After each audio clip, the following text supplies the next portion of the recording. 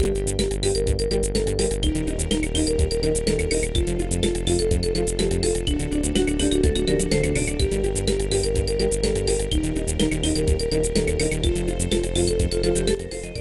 again. This video rounds off my series of videos about the genetics of colours and patterns, particularly in Wyandotte chickens.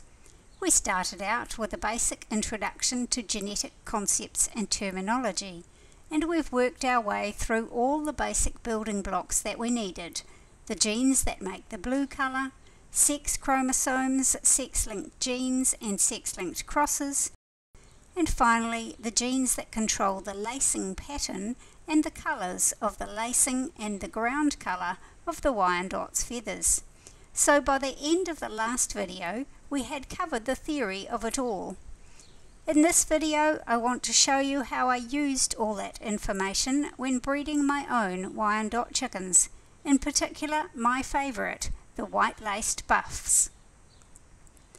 9 years ago I was very lucky to obtain some fertile eggs from a line of Wyandottes that carried the dominant white gene. Here in New Zealand it is impossible for private individuals to import live chickens or fertile eggs because of our very strict biosecurity laws that protect our native wildlife. And since we have almost no native animals, that pretty much means birds.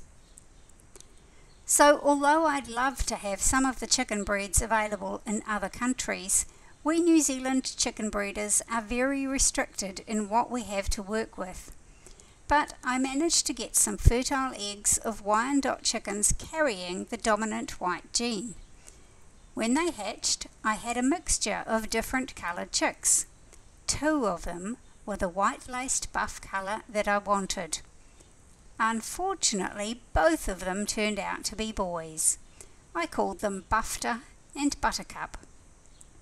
The following year they were old enough to breed from, and I mated Buttercup with a silver-laced Wyandotte hen.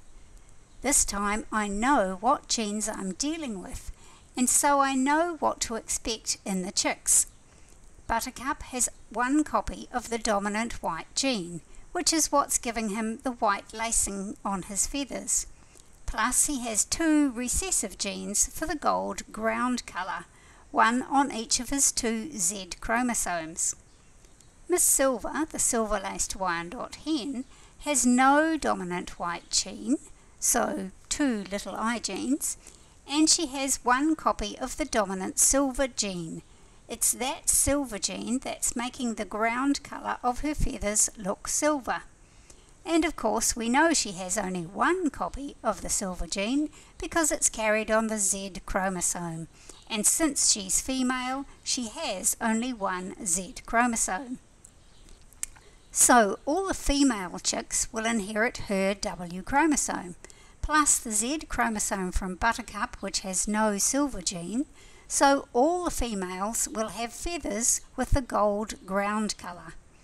All the chicks that inherit Miss Silver's Z chromosome, which carries the silver gene, will have the silver feather ground colour because silver is dominant.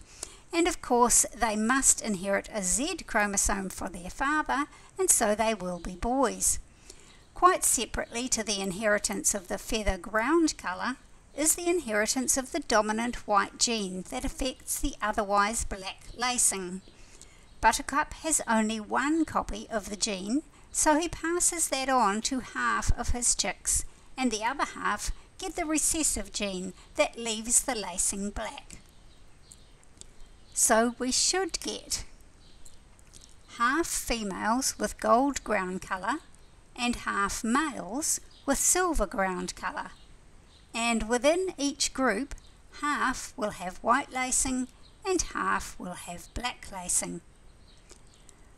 I hatched 8 chicks from the first setting and 9 from the second clutch, so statistically they should have been about 4 of each colour. But I got a bit lucky.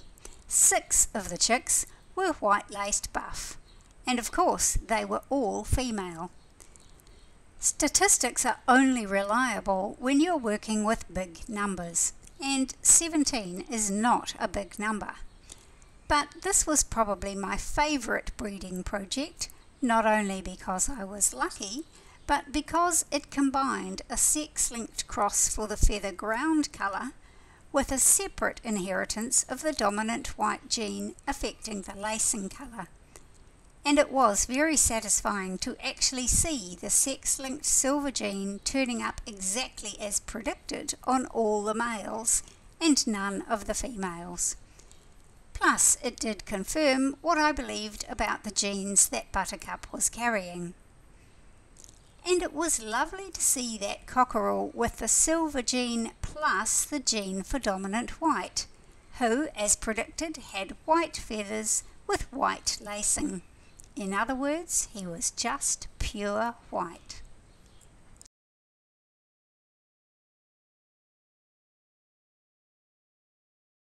I picked the best white-laced buff female. I named her Butternut.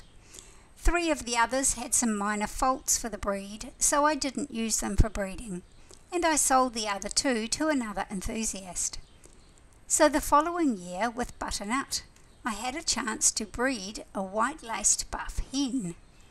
I was interested to see what a chicken with a double dose of the dominant white gene would look like, so I bred Butternut with Buffter, the hatchmate of her father.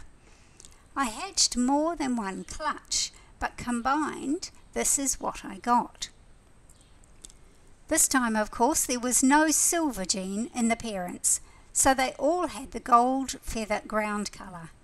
Remember that the birds had 1 copy each of the dominant white gene, and statistically each of them should pass on that gene to half their chicks. So we should expect half the chicks to be white-laced buff like their parents. A quarter of them should get no dominant white gene from either parent and so have normal black lacing, and a quarter of the chicks should get 2 copies of the dominant white gene. Since this was not a sex-linked cross, the colours of the chicks didn't tell me which was male and which was female, so I haven't included the sex on this chart. With these 13 chicks, the proportions were nowhere near the half-quarter that was predicted, which just demonstrates very well that statistics really only work when you are dealing with big numbers. In this case, luck was on my side, and out of 13 chicks, I got 9 with a white-laced buff colouring. Only 1 chick happened to not inherit the dominant white gene from either of his parents and so have black lacing. And 3 of them clearly had a double dose of the dominant white gene. As chicks, these had very pale chick down, almost white, compared to the goldy fuzz of the chicks with 1 copy of the dominant white gene that would grow up to be white-laced buff.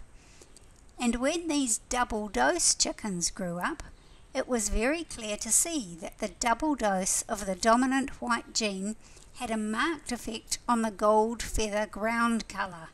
These chickens hardly even looked laced at all because they have almost no pheomelanin expressed.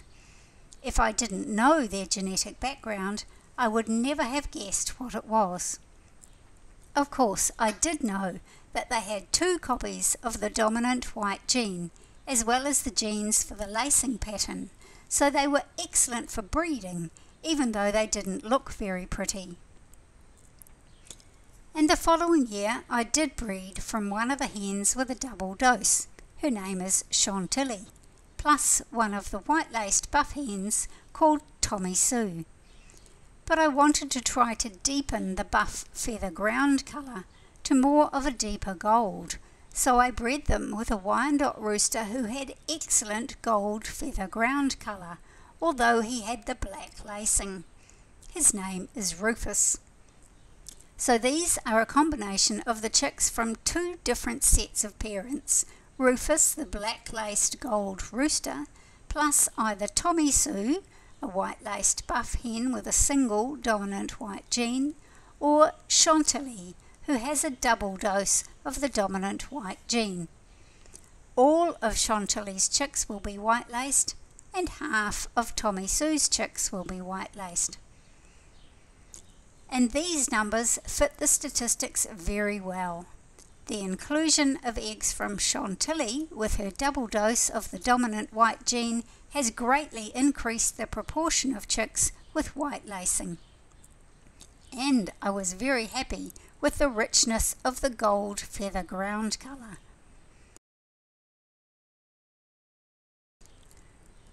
Again, I chose the best female white-laced buff for breeding the following year.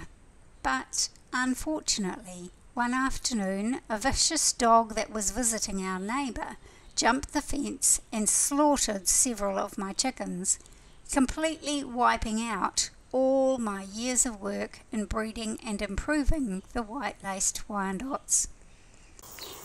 I hope that somewhere in New Zealand someone continues to breed Wyandottes with white lacing. But for me, all I have left is a few feathers, some photos, and wonderful memories of all I learned about genetics and breeding these beautiful birds with the pure white lacing. I've enjoyed sharing all of that with you. Thanks for watching.